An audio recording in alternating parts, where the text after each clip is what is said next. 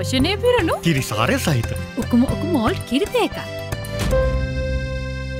සිනේ campus open day පෙබරවාරි මාස 3 වෙනිදා උදෑසන 9 සිට මාළඹේ සිනේ කැම්පස් පරිශ්‍රයේදී. අවසම විශ්වාසනේ නවවර්ත් බොඩි ලෝෂන් නිසා දැන් මොයිස්චර් ලොක් ලයිෆ් එක අන්ලොක්. ඔයා මට ඇත්තටම ආදරය කරනවා නම් මේ වගේ මෝඩ වැඩ කරන්නේ නැහැනේ. නේ ඉතින් බලන්නකො ආයෙසරයක්. ආව හඳ දකින්න වගේ සෑහෙන කාලයකට පස්සේ හම්බුනේ. ඒ හම්බෙච්චලා බයින් දෙපටියක් ආදරෙන් කතා කරන්නකො. බනින්න නෙවෙයි දුවන්න දෙන්න ඕනේ වාට. හරි දැන් මේ ඔය ඔක්කොම මතක කරන්න ඔබට hina වෙලා කතා කරන්න. මට hina වෙන්න ඕනේ නැහැ. ඒ උනාට hina වෙනවා ඔයා. අනේ මේ හරි. ඔය hina වෙන්න බා.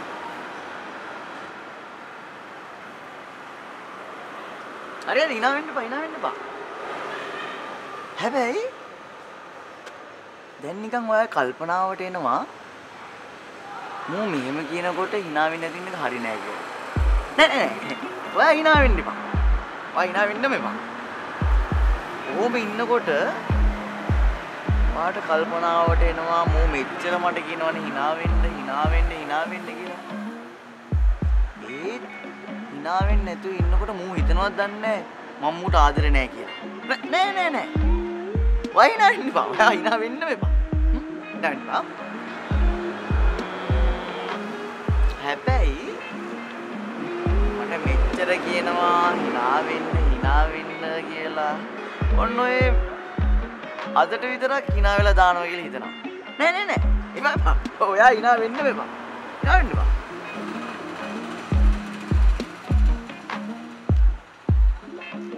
hina වෙන්න එපා. ඔන්න ඔය අදට hina වෙලා දානවානේ. ඔන්න hina ගියා. ඔන්න hina වෙනවා. මෝඩයා.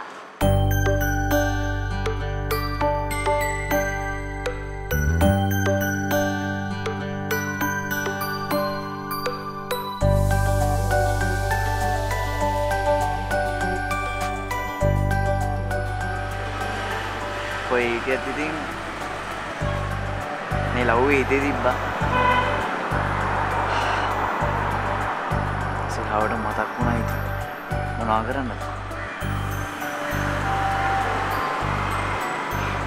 මං අඩපු තරම් දන්නේ මගේ කොට්ටේ විතරයි.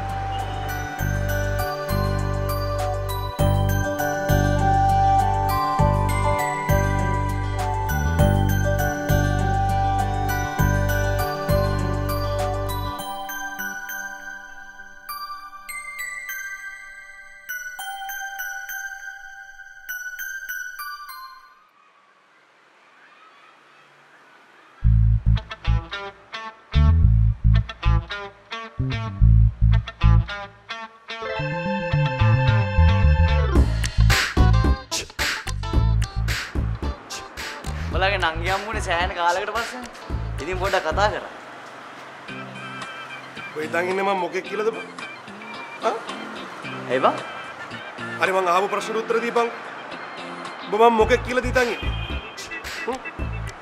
අඩෝ එහෙම එකක් නෑ බං. ඔබ හොරෙන් මගේ නංගිත් එක්ක මගුල් නටනවා මං දන්නේ නැහැ කියලා ඉඳන් ඉන්නේ. අඩෝ ශ්‍රාවට කියන්නේ එහෙම එකක් නෑ. එහෙම ගන්නෑ. නැත්තම් ප්‍රශ්නයක් නෑ ඉතින්. මං හිතන් හිටියේ මෙච්චර කාලයක් එහෙම එකක් තියෙනවා අයියා. එහෙම එකක් තියෙනවනම් ඔබට ඕන දෙයක් කරගන්න කියන්නේ නැත්තම් ප්‍රශ්නයක් නෑ.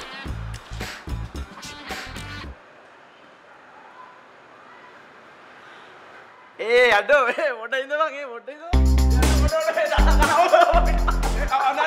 නැත්තම් ප්‍රශ්නයක් නෑ. ඉතින් නැත්තම් ප්‍රශ්නයක් නෑ බං. කොයිද මට කොවිඩ් කියලා? ගඳ සුළු තේරෙන්නේ නැති.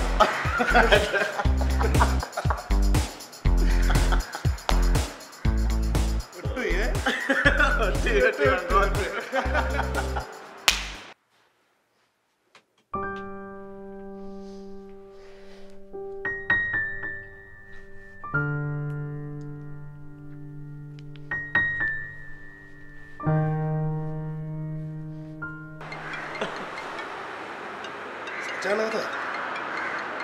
මොකක්ද අවුලද දන්නේ අරන් බලපන්. හෙලෝ. හෙලෝ. වැඩකද? නෑ කියන්න. නෑ අනේ. මට පොඩි පාළුවක් දැනුණා. මං ඒකයි ගත්තේ. පාළුවක්?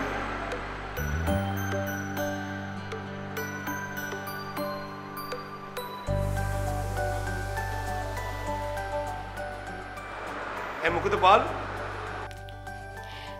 නෑ ඉතින් සමහර වෙලාවට තනියම ඉන්නවට වඩා ගොඩක් කට්ටියක් එක්ක පාළුව දැනෙනවා වැඩිද මන්දා. නෑ අනේ මම මේ FM එකේ ඉන්නේ. ගොඩාක් කට්ටිය ඉන්නවා මෙතන. ඒ වුණාට පොඩි පාළු ගතියක්. මොකක්ම හරි දෙයක් මිස් වෙච්ච ගතියක්. අනේ මන්ද මට කියන්න තේරෙන්නේ නෑ. මොකක් හරි වෙනම ෆීලිං එකක් දැනෙනවා මට. මොකද්ද කරන්න පුළුවන්? මොකුත් නෑ ඉතින්. ප්‍රෝග්‍රෑම් එක ඉවර වෙනකන් ප්‍රෝග්‍රෑම් එකේ බ්‍රේක් එකක් යනකොට මාත් එක්ක කෝල් එකේ ඉන්න පුළුවන්ද? පුළුවන්. මට එහෙම මොකුත් වැඩක් නෑ කියන්න. මං හිතන්නේ කතා කර කර ඉන්නකොට සමහර විට හරියයි.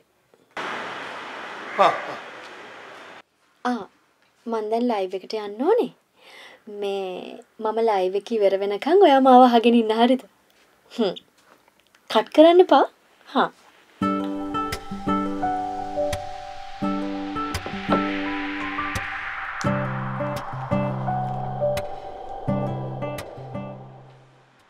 සෑම දිනකම ලක්ෂපතියේ සෑම මාසයකම මිලියනපතියේ කැලින් මිලියනපති.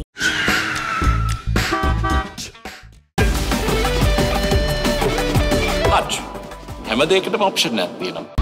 Seat Car Radials. The road is yours.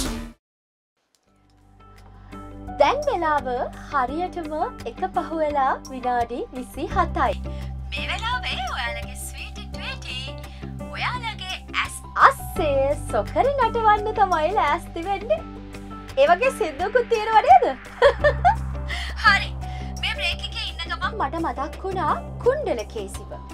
දන්නවනේ කුණ්ඩලකේසි කියන්නේ කවුද කියලා? අර කුමාරිකාව.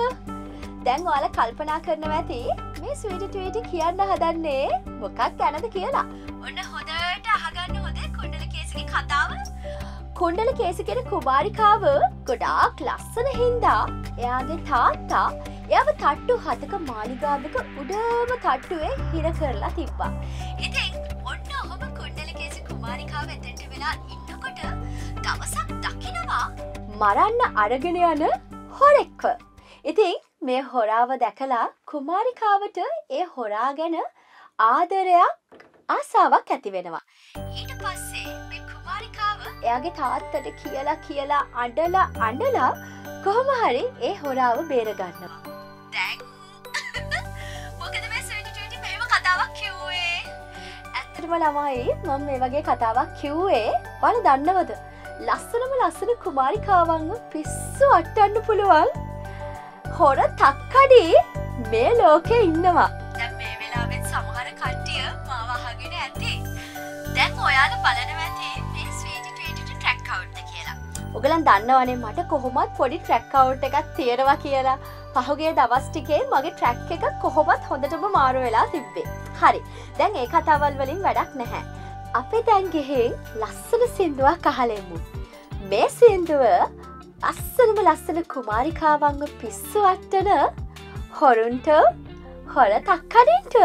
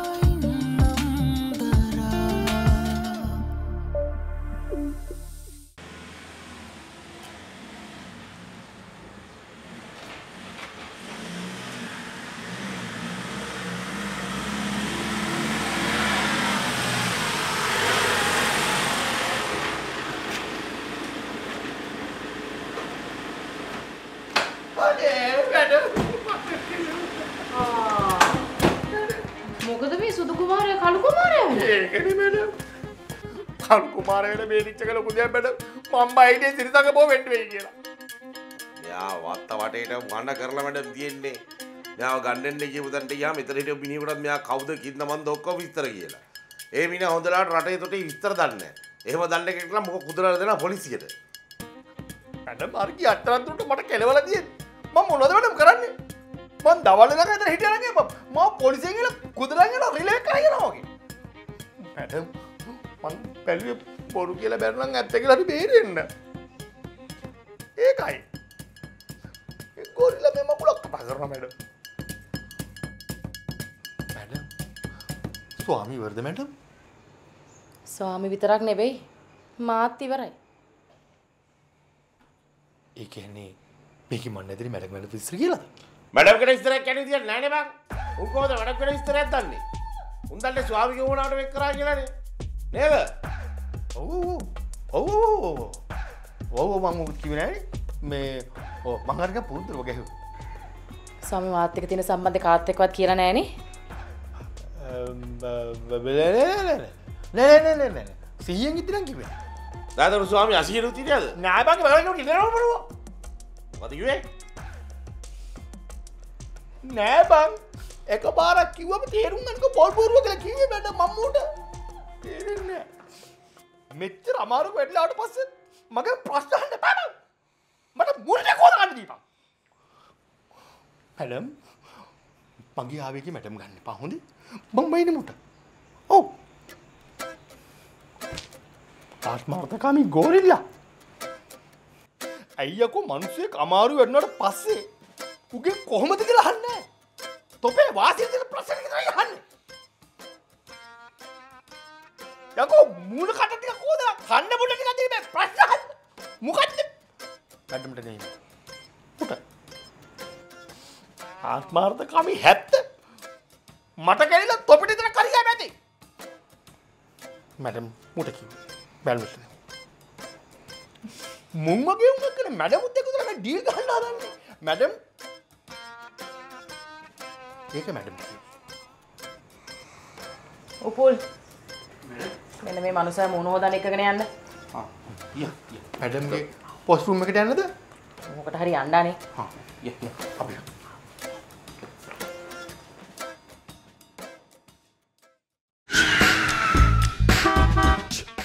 වරලත් ගණකාධිකාරීවරයෙකු වීමට ඇප්ටිටියුඩ් ටෙස්ට් එකකින් අදම පටන් ගන්න. CS ශ්‍රී ලංකා.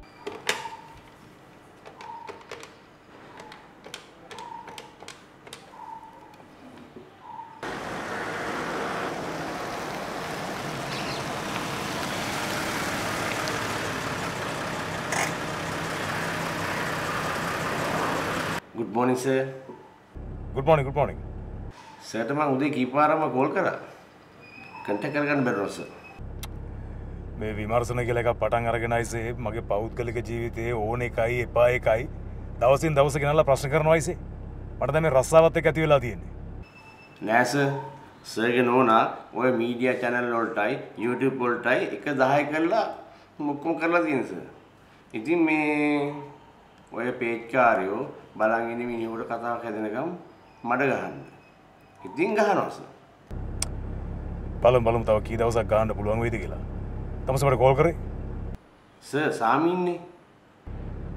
සාමිගේ ආරංචියක් හම්බුණාද? ඉන්න දැන නම් ආරංචියක් නෑ සර්. හැබැයි මේ අමුතු විදිහේ වෙනස් මේ පැමිණිල්ලක් නම් ආවස. වෙනස් විදිහේ පැමිණිල්ලක් කිව්වේ? සර්ට මතකද අර සෙඩ් එක ඉස්සරහා ෆිනන්ස් කම්පැනියේ මැනේජර්ගේ නෝනා ඇවිල්ලා පැමිණිල්ලක් දැම්මා මේ මහත්තයා වෙන ගෑණියෙක් එක්ක පැනලා ගියා කියලා සර්. ඔව් මට මතකයි. අපි ඒක එච්චර හිතුවේ නෑනේ සර්. මේ මිනිස්යාද පොලිසියට ඇවිල්ලා පැමිණිල්ලක් දාලා තියෙනවා. ස්වර්ණශ්‍රී ස්වාමීව පැහැර ගන්නවා එයාගේ ඇස් දෙකම දැක්කා කියලා සර්. මොකක්?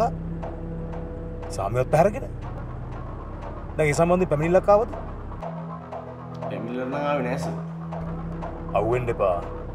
දැන් ඔය සාමි නැති වුණා කියලා දැනගෙන මේක උන් විසින්ම ගහපු ප්ලෑන් එකක්. ඕක නම් මට හිතුණා සර්. නමුත් සර් ඒ නෝනා කියනවනේ එයාගේ මහත්තයාගේ වාහනේම තමයි ස්වාමීව ඉස්සුවේ කියලා සර්. මොකද්ද? ඒකනේ සර් වැඩි. දැන් මොකද්ද එතන වෙලා තියෙන්නේ? ඔය මැනේජර්ගේ වාහනේ දෙමළ ගෑනු ටිකක් ඇවිල්ලා ස්වාමියෝ පැහැරගෙන යනවා කියලා මේ ගෑනු කෙනා දැකලා තියෙනවා. හැබැයි සර් මේ වෙනකන් ඔය මිනිස්සයා අතුරුදහන්. ආගියතත්. අයිසේ මාර හතරවීරි කතාවක් නේක. දැන් ඔය පැමිණිල්ල දාලා තියෙන කීයටද? පැමිණිල්ල දාලා තියෙන සර් ඊයේ හවස. එතකොට සිද්ධිය වෙලා තියෙන කීයටද? සිද්ධිය වෙලා තියෙන සර් ඊයේ උදේ. සිද්ධිය වුණේ ඊයේ උදේ නම් පැමිණිල්ල දාලා තියෙන්නේ හවස නම් පැමිණිල්ල දාන්න පරක් වෙලා තියන්නේ ඇයි? මං ඇහුවා සර් ඔය ගෑනු කෙනා කියන විදිහට ඔය නෝනා ෆිනෑන්ස් කම්පැනිට ගිහලා විස්තර අහලා තියෙනවා සර්. එතකොට සර් ෆිනෑන්ස් එකෙන් ආරංචි වෙලා තියෙනවා මැනේජර් ගිහිලා තියෙන්නේ සීසර්ලා වගේ කම්පැනි කියලා සර්. බලනකොට ඔය පොල්ලෝ ටිකම තමයි සර් ඔය සීසර්ලා.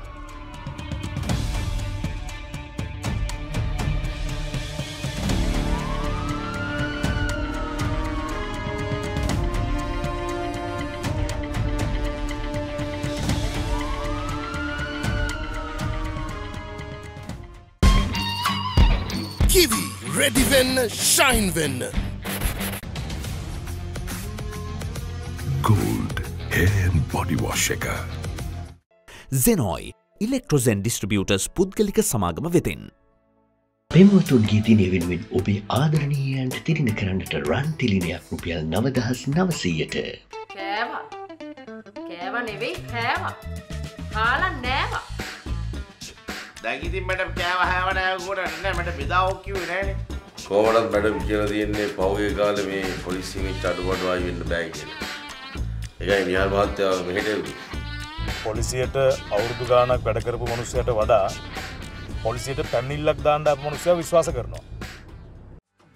ඒකමත් එක කාලෙක පිපුණු කුණාටුවේ මල් නැවතත් හමු වූ විට පාරයි සාගරේ රැල් අඩියක් ගානේ අතුරා තිබු ජීවිතේ මල් තරුවක් ගානේ වෙන් කරලයි පැලඳුවේ රන් අහසට පාර කපා හයිවේ වාගේ තනා දවසක හඳටම යනවා වැස්සට මුවා වෙලා අවුවට හිත උලා දවසම සැපේ ඉන්නවා කටු කඩන්න එපා හදිස්සියේ ජෝඩු වෙලා යාලු හොර කරන්න එපා අනාගතේ වාසි පතා යාලු නඩු අහන්න එපා කැලෑසියේ හීන මැකේ යාලු දුර දුවන්න එපා විමානයේ වාසි පතා යාලු කාසි වාසි බැඳෙන තාර පාර කැඩුන හීන සලුව ඇන්ද තෝර තෝර මාව බැන්ද හිතට රුවල වැටුන ගැඹුරු සයුරු වදින